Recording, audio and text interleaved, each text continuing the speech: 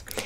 I love watching whisper rambles, story times, life updates, anything with just pure whisper rambling. That's my thing. So I thought that I would do a whisper ramble slash life update slash reflection on 2020, that kind of thing. This is very unplanned. Normally I come into these rambles with at least a list of like talking points. Today I have nothing. Literally just sat down, turned on the camera, and we're just gonna talk. So I hope that you all had a great holiday season. For those of you who celebrate, I hope you all had a happy and safe New Year's Eve and New Year's Day. I had a much needed 4-day weekend. I was off Tuesday and Wednesday like normal, and then I was off Thursday and Friday, and oh, it was so needed. I was just, you get mentally exhausted just from life and from work, and working in news can be mentally draining, to say the least, for reasons that I'm sure you can imagine. So I was very happy to have that break. Also, side note, in case you haven't realized, I'm using natural lighting today. I'm sitting right in front of a window. I'm sitting on the floor. I wanted to just be like comfy and casual, and again, just like try to spice it up a little bit from just like my normal setup. Anyway, so hopefully it's not too bright, too harsh. I don't think it is, but anyway. So yes, I'm back at work now, sadly, but no, it's okay. I know a lot of people were very happy to see 2020 go. It has definitely been an interesting year. I can't believe how fast it has gone by. Like, I feel like I just celebrated ringing in 2020 like maybe 4 months ago. Like, that's how long ago it feels. Yeah, the year was just like a blur, and it went so fast, and so much happened. I mean, I don't have to tell you guys that. But I will say, I'm not one of those people that was like, oh, 2021 is gonna come and everything's gonna be perfect and everything is gonna be different. I guess I had more of like a realistic approach. Like, granted, yeah, I'm glad to see 2020 go, but I feel like we're kind of still in the same boat. I don't know. Does that make sense? Do you know what I mean? I don't know. But I think this year it had obviously a lot of downs, but I think it definitely taught us all something new, I would say. I think as a whole, I think we learned how to not take things for granted, whether it's as simple as meeting your friend to go get tacos or a drink or whatever, something that you could just do whenever, that now, either may not be so safe to do or is a little harder to do. So I know I can say I've learned how to not take things and people for granted 100%.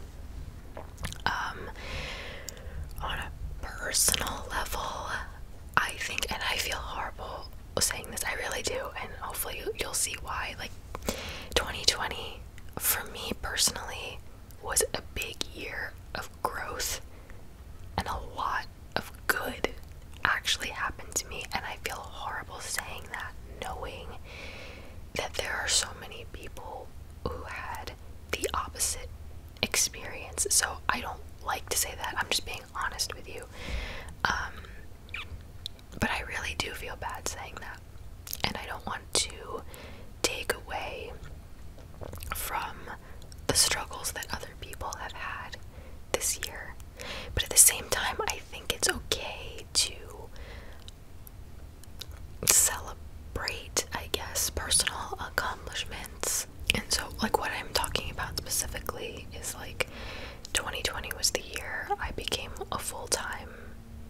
television studio director after being freelance for years and wanting to be full-time.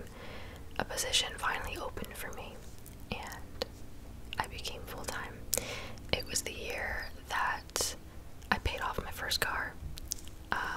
It was the year that I reached a fitness goal and learned how to take better care of my body, and for the first time in years, I don't even know how many years, I feel very comfortable in my own skin and very happy with who I am, not just physically, but just with everything that comes along with that.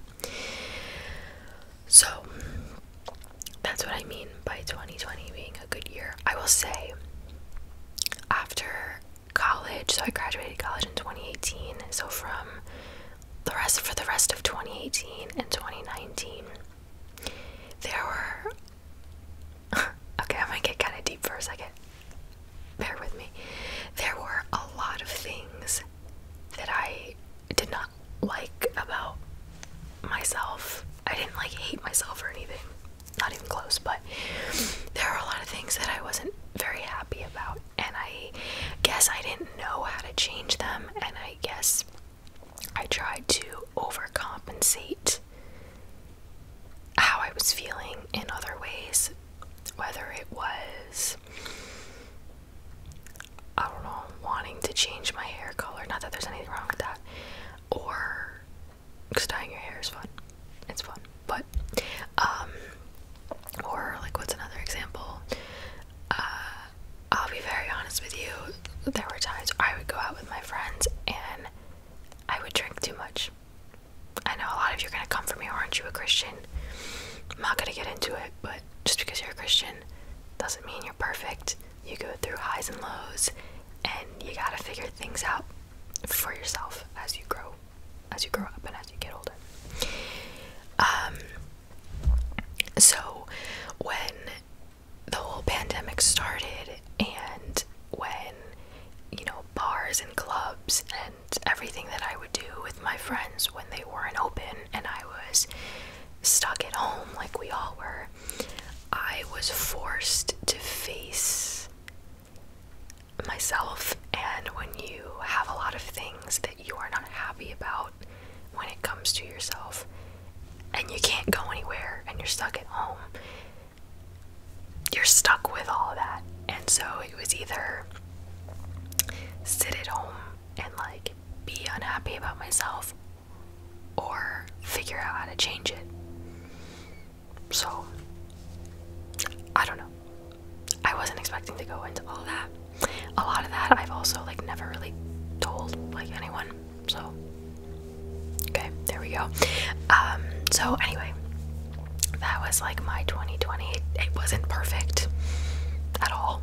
There were things that happened that were not so great, but as a overall year, I felt myself mature and become very happy in my own skin. I don't know, so that was my 2020. But again, I hope you don't take that like offensively by me saying all that, knowing everything else that happened in 2020. So I hope that all made sense. So yeah, what else did I want to talk about? Work has been going really well. It is still, like I said, it is still exhausting sometimes, mentally. And then over the holiday season, I was working crazy hours the whole month of December. I was pretty much at work at either 4 or 5 a.m. every day, which normally my hours during the pandemic have been weekdays 10 a.m., which is the best in time for me. 10 a.m. is beautiful. And then the weekends I would be in at 5. That's like my normal. But just because of like holiday schedules and some people calling out, and we had to all kind of cover each other and cover each other's shifts and stuff, I was moving around a lot, and so I was very tired for the month of December. And we had like a big snowstorm, which if you work in news, when you tell everyone to stay home because it's dangerous, you still have to go in, and you still have, like, that's when we work the most, is when we tell everyone else to stay home. So that was a long day. I think I worked like a 10 or 11 hour shift, something like that, which when you work like at my job, when it's storm coverage like that,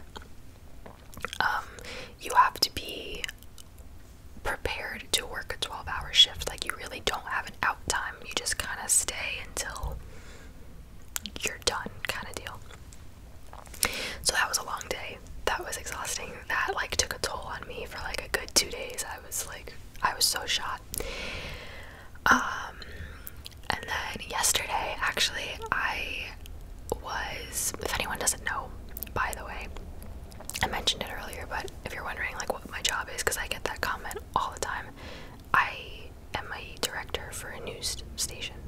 So I work in the control room and I direct the live shows and whatever. Okay, so yesterday I had to direct this like special show, kind of, where it's not live, it's not like a news show, but it's just another special segment that airs like once a week. And I hadn't directed one since last January, so it's been a year. And I was scared. I was like genuinely nervous for like the past week because I knew it was coming.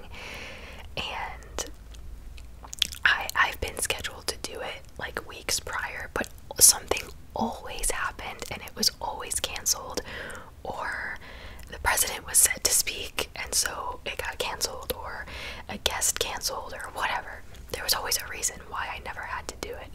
And in the moment, of course, I'm like happy. I'm like, I don't have to do it, okay. But then after a while, I was like, all right, I need to be able to like know that I can do this, so I just want to like rip the band-aid and just do it. And so yesterday I did it, and it was so much easier than I thought it was gonna be. So I feel like I have such like a weight lifted off my shoulders that now I know like I have to do one next Monday too, and now I know I can do it, and now I'm like not even stressed about it. So that's a really good feeling. That's like a little mini accomplishment that I'm feeling right now. So now I don't have to be nervous anymore for all the weeks to come where I have to do it again. So that was cool. I guess I will update you on my car situation, which has been a nightmare to say the least. Oh, this shirt keeps falling. It's a little bit big. Anyway, so if you did not watch my last it was like a mini life update where I was outside with my little lo-fi microphone. I was in an accident. I'm obviously okay. I'm fine. My car, not so much. This happened on Friday, December 18th, and I was driving home from work, minding my business, about to get off the highway, and I hear, or feel rather, boom, in the back of my car. And so I like stopped, obviously, and I remember I was like, are you kidding me? When it first happened, I was mad, but then I collected myself, because you know these things happen. So yeah, I was rear-ended, and my car was not drivable, so they towed it away. The battery actually died, and one of the tires was shot, so it had to be towed. And it has just been, this is my first time like really having to deal with insurance companies and going through the guy's insurance, because I don't really want to go through mine because it wasn't my fault and blah blah blah blah blah. But this dude like was so I totally messed up, and I didn't take a picture of his insurance card, which, pro tip, if you're ever in an accident, just do that right away. Take a picture of his license plate, his or her license plate, driver's license, and insurance card, and get the phone number. I did not get the insurance card, and so when I took it to the auto body shop, they're like, okay, we want to get the ball rolling, like show me his insurance card. And I was like, oops. Like, I felt like such an idiot. But in the moment, you're so like frazzled and there's so much happening that you just, I don't know, I just didn't think about it, even though I knew I had to, but anyway, so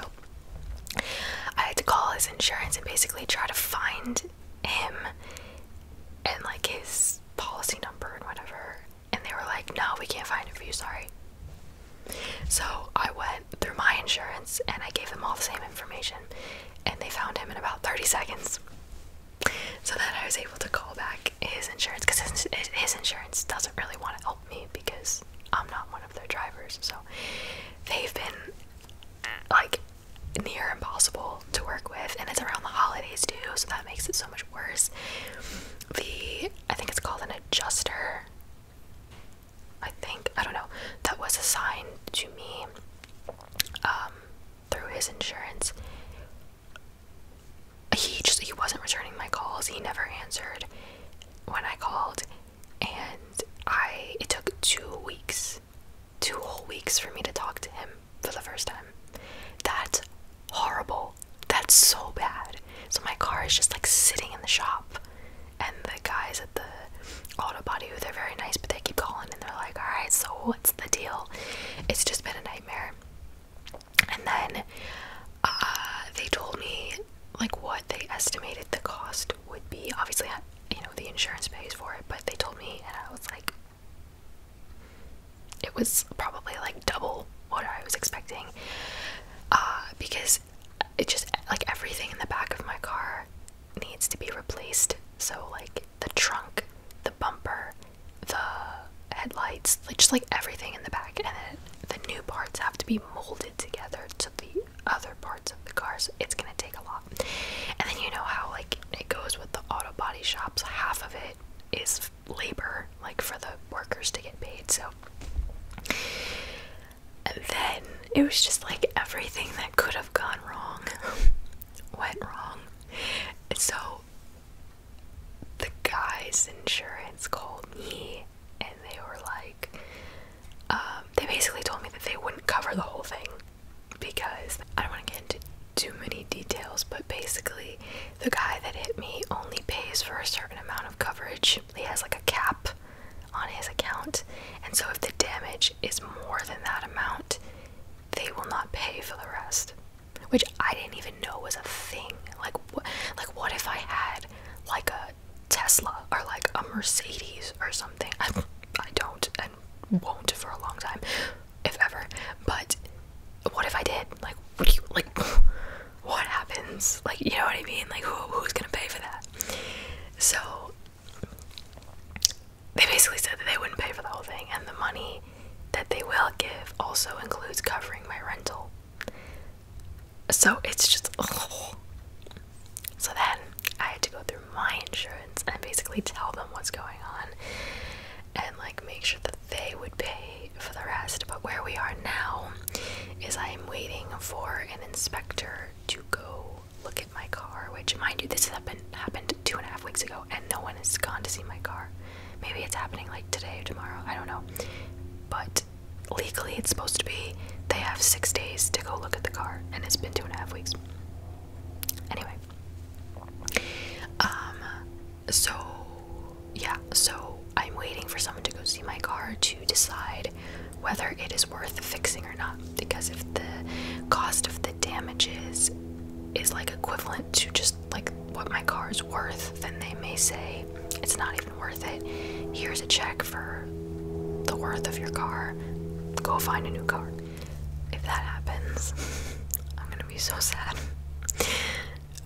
I mean, for those of you who've been with me for a while, you maybe like remember me talking about my car search and whatever. I searched for my car for such a long time, like months and months, and I finally found it. It was everything I wanted. I just paid it off like 4 months ago, and all of a sudden it's like, actually, you might have to go buy a new one. And I would have to also shell out some money as well to put towards the new car, which is even more annoying because it wasn't my fault. So, I mean, I don't know. These things happen. This is what my dad said, welcome to adulthood. That's what he said. So, yeah, I feel welcomed. So that's what we're dealing with right now. I am praying and having faith that they decide to just fix my car. That would be wonderful. I don't think it would have, like, they would be able to fix it to be like good as new, because sometimes if an accident happens, it may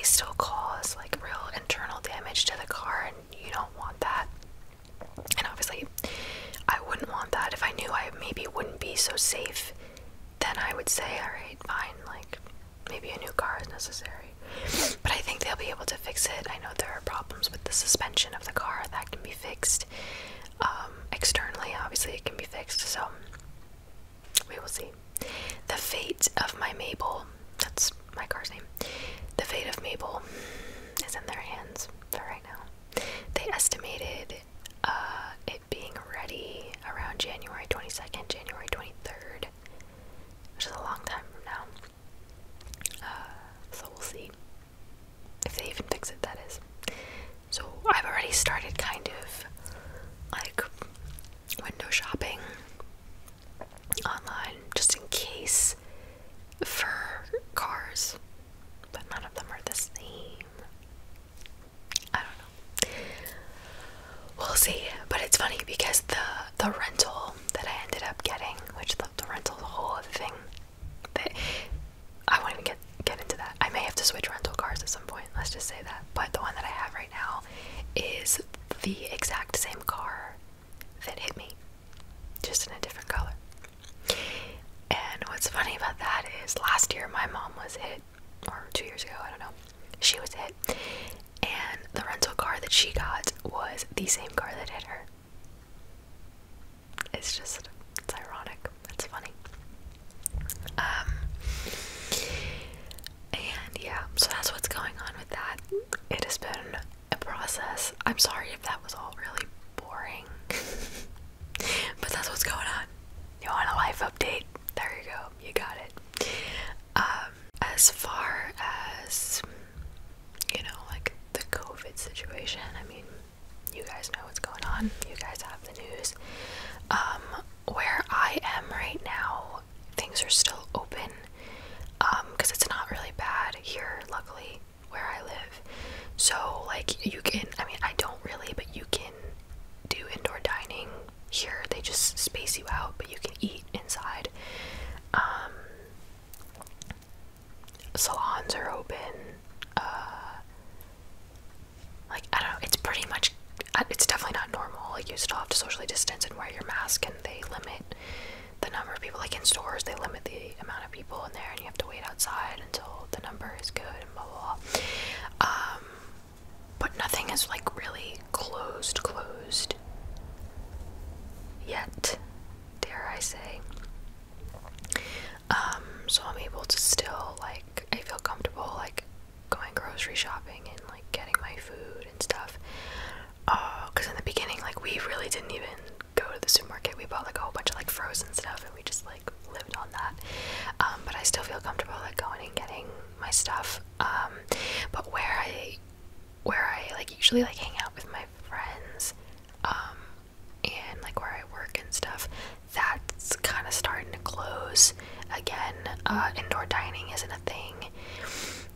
They have outdoor dining, but like, who's gonna sit in 30-degree weather? I mean, I guess some people do it. I wouldn't rush to do it just because I don't like being cold, but you can sit and eat outside. I give you props if you've done that. Yeah, I don't know. It's like a roller coaster, right? Like, it started really bad and it was really scary because no one knew what it was. And then it slowly started to that didn't seem like it was kind of getting better. And then there were more spikes, and now we're kind of like going in the opposite direction. But at the same time, you know, I have faith that we're eventually getting there, and it'll slowly start to get better. I am not saying that things will be normal anytime soon at all. And I think rather than just be miserable about it, we just have to adapt to it. It's all about your mindset. Your mindset is a choice, and it really does make all the difference. And yeah, my thing is I feel so bad for like small business owners and stuff. I really do, because it's rough. I mean, like, even my dad's a chef. He's a teacher, but he's also a chef on the side, and he's not doing that this year. Like, there's none of that. So people are losing like a big chunk, if not all, of their income. So I just feel so bad. And then like kids that are in school, like I asked my sister the other day, my sister is a freshman in high school. Oh, wow. That's like the first time I really said that out loud. I just realized how old she is. How old I am. Yikes. Anyway, she's a freshman in high school. And I asked her the other day, I said, do you feel like you're learning? She said no. And it's not their fault. It's no one's fault. It's just, we are living in such unprecedented times where literally no one like knew how to go about this. We're all just kind of learning as we go. And I still can't believe that this is the life that we're living right now. Like, this is real life. We're gonna grow up to tell our kids about like 2020 and 2021. And speaking of kids, is it just me, or is it every time I go on Instagram or Facebook, someone is either engaged or pregnant? Not that it's a bad thing. I'm very happy for them, but I'm like, what is happening? Everyone, like so many people I know from like high school and college are having babies and getting engaged, and like some of them own houses. So happy for them. I think that's amazing. But like, wow, I'm single. I mean, like, we are just living very different lives. Also, where are people meeting people? Like, I don't know. I'm not bitter, I swear, I'm really not. Like, I'm genuinely very happy for them. This girl that I was friends with from 2nd grade to, we're not friends anymore, sadly, but from like 2nd grade to like senior year of high school, we were really good friends, and she just got engaged, and I was like, I saw it on Instagram, and I was like, oh, it's just, it's weird. It's like, it also makes me feel really old, because like, it's not really weird. Like, I'm in my mid-20s now. It's not weird. It's kind of normal-ish, so, I don't know. So, I don't know, is that just me? Or are you guys seeing that too? I don't know. But anyway, as far as future videos go, if you follow me on Twitter, which if you don't, you should. It's just soft ASMR and the number 1. I posted my next upcoming 4 videos. So if you saw that, you already know kind of what's coming. But I kind of messed up on that tweet because I forgot to include this one that I'm filming right now. So I should have put the next 5 upcoming videos. And it was my Secret Santa unboxing, which was the last video. Then this one, a life update. The next one after this one is going to be another Netflix video. I love filming those. I'm actually going to film that today. And then I'm going to do a mukbang. I'm going to make a, oh god, let's see if I can remember how to pronounce it. Charcuterie board. Fancy word for a cheese board with like crackers and salami and cheese, and I will drink wine with it. I'm very excited. I'm gonna film that next week.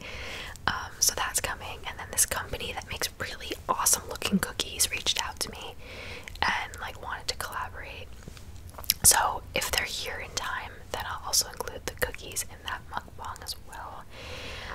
Those cookies look so good. It's like a cookie with like an Oreo in the middle, and like, I don't know. You'll see. I'm very excited for those. So that's gonna be another video, and then I'm gonna do another true crime after that, and I'll just tell you what case I'm doing. You won't see it for a while. This will be up probably in like a week and a half, maybe close to 2 weeks. I don't know, but it's coming. It's the case of the Menendez brothers. I have been for a while now researching them. I watched pretty much the whole trial on YouTube, and there's also an ABC special that I think aired maybe 2 years ago. I saw it on Hulu, so if you want to watch it, it's there. It's like an hour and a half long, and this case is very, I'm not going to go into it now at all because we're going to do a whole video on it, but it's very interesting to me, and I'm very intrigued to see what your thoughts will be on it. least maybe don't read into it too much. Like, wait for my video. But no, you can look it up if you want. I first found out about them, like that case, through TikTok, surprisingly. And then it just kept like popping up on YouTube for some reason, I guess because I watched your crime videos, so they recommended it to me. And I was like, oh yeah, I want to cover this one. So probably this coming weekend I'll write out my notes for it and start preparing for that. So those are the next 4 or 5 videos that you have coming. 4 videos that you have coming, so you can be prepared. I'm starting off this year with a bang, like my favorite kinds of videos to make. I'm just gonna put them all in January because I can. So yeah, that's kind of what's been going on with me. If you like these ramble videos, I do one lo-fi whisper ramble life update every month on my Patreon, and I get way more personal on there. Some may say too personal. Oh no, but I talk about other things that I maybe don't want to talk about here on YouTube for the world to see. Anyone in the world could watch it. I get a little more personal over there, and we kind of like talk like friends, you know. So the link to that is in my description, as well as 2 other videos I do every month on Patreon that you will not see here on YouTube. So if you're interested in that, the link is down below. And I think that is going to about do it for this life update. So thank you guys